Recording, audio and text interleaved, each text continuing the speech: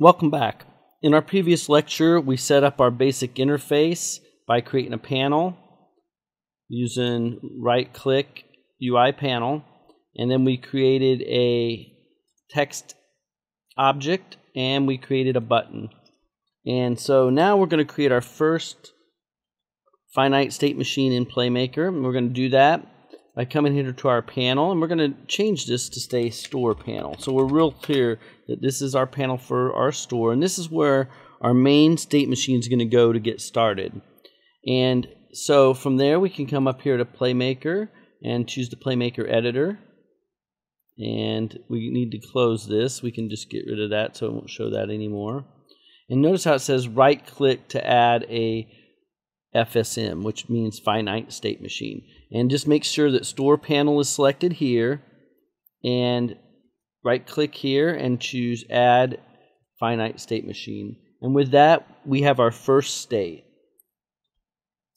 And so what we want to do is when we click our buy button, we want to update a variable that's going to keep track of our store. So let's go ahead and first wire up so that when we click that button, we can make something happen here.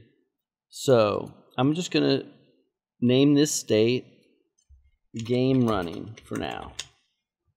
And what we want to do is create an event for that button. So we come here and we'll say click buy store.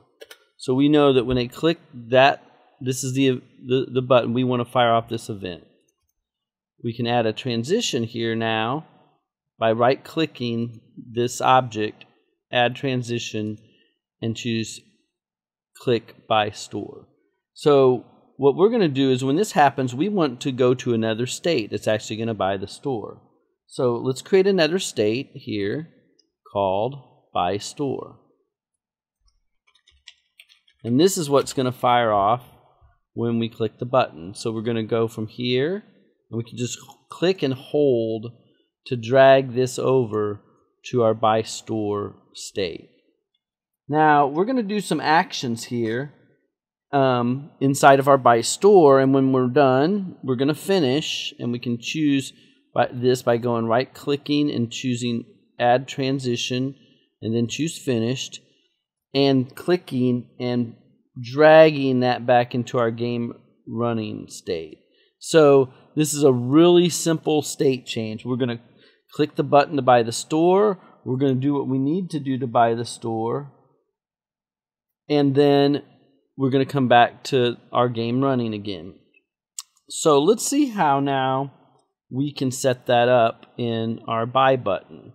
So we click on our button here, and we come down, and we see that there's an on click for our button. So let's go ahead and click this add the list to add an event for our on click. Now from there, notice that it says it wants to know what object we need to notify when we click this button. Well, we know that we need to notify this store panel, so we can just click and drag this right into here, just like that. Under our no function, we want to click this just with a left click and come down here to PlayMaker FSM, and you'll see that we have a whole bunch of options here. But the one that we want is send event. Now, you get extra bonus points if you can guess what this send event needs to be in here. We can come back up here to store panel and check. We want it to be click buy store. So I come back here again to our button and just type it in here, click buy store.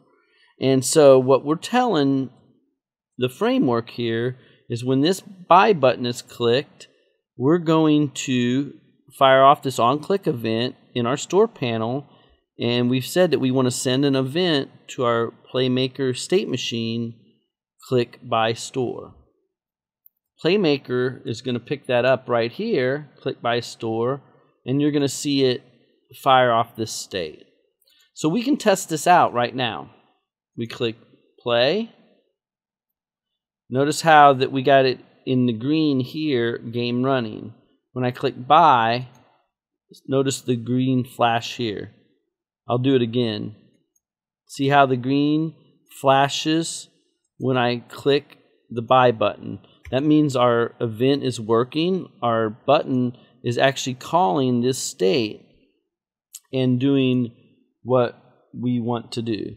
So it seems like a small thing, but we've already accomplished some of the core processes of creating a state machine. We've set up our initial state here where the game is running, and it's going to stay in that state automatically for us. We don't have to worry about creating game loops or any complex coding to get the game running. It's automatically in this state. We created an event called Click Buy Store over here under this tab. We created this event, Click Buy Store, and when it fires off, it runs this state here, Buy Store. Now, even though there's no actions in here, we can still see that it works. And then finally, to make it actually work, we went here to our button and we wired up our onClick event to call that event inside of our finite state machine.